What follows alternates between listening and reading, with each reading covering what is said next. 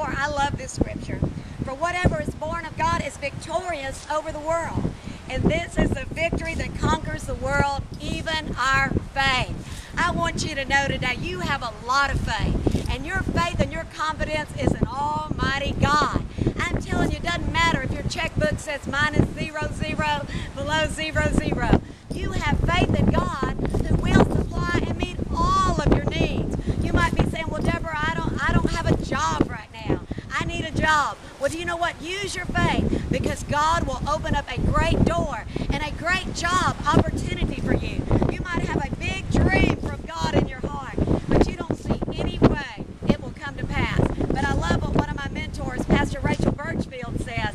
She says, if your dreams aren't scaring you, they are probably not from God. So don't let your big dream from God scare you today.